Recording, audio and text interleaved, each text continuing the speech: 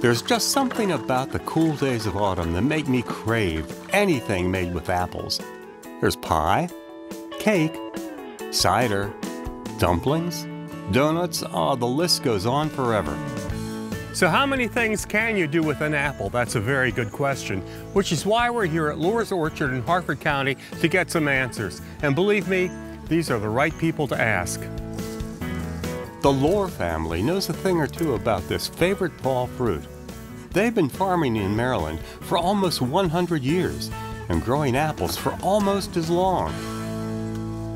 In the 60s, they planted the orchard and started the orchard part of our business, and that's what we've really continued to do.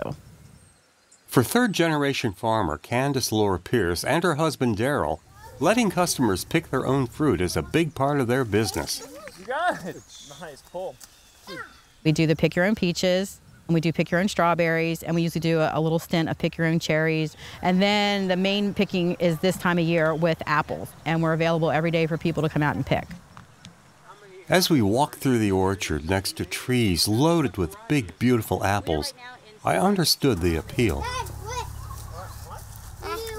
There are so many people that come in and say, I've never been to a farm and picked an apple before, which for me is very surprising because I've grown up on one.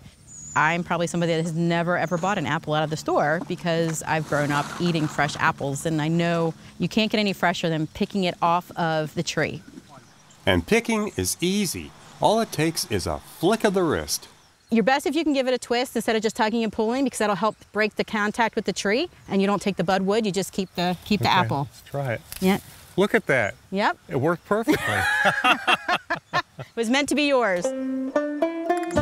With 7 acres of apple trees, there's plenty of varieties to pick from. Galas, McIntosh, Grimes, Empires, Jonathans, Stamens, Golden Delicious, Red Delicious. We have some Granny Smiths, Fuji. But if you can't choose a favorite, you can sample a medley of them in their fresh apple cider.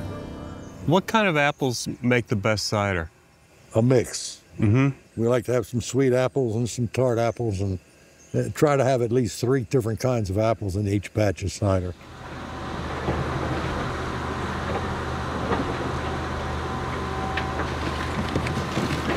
Candace's father, Andrew, started making cider back in the day to earn extra money during the winter after the apple season ended. Made 500 gallons the first year with a little hand press. What do you do now? A little over 100,000 gallons. That's a little bit of an improvement. Yeah, but don't forget now, that's been 60 years. Oh, my, yeah, okay. Of course, the hand-crank cider press soon gave way to a much faster system. Today, the apples are washed by machine before getting ground to a pulp. Workers spread the pulp onto fabric-covered racks, which are then squeezed in a giant press. The juice runs out, where it's collected into a big tank before it's quickly pasteurized and bottled. And now, Lohr's cider has become so popular, they have to buy extra apples from other orchards just to meet demand. Talk about a sweet success. Do you happen to have a favorite apple? My favorite apple is the Golden Delicious. I can cook with it, I can eat it fresh. When you make an apple pie, it doesn't cook into applesauce, it stays lumpy. I like pieces of apple in my apple pie. I think so. And I like an apple pie that tastes like apples. Which reminds me, of all the different ways to use apples, pie has to be one of the best. Candace, this is the time of year where something in me just says, go out and make an apple pie. It's irresistible. And we have here the Lohr's Orchard apple pie, the real traditional one. Yes, it is.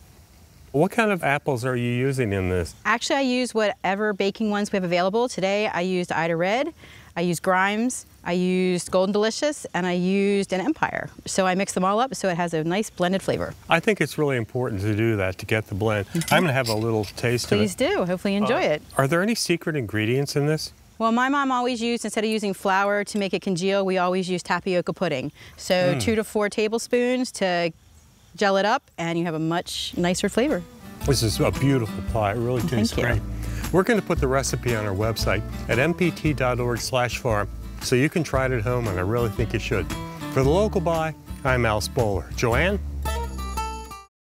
To get the recipe featured in this video, click the link in the description.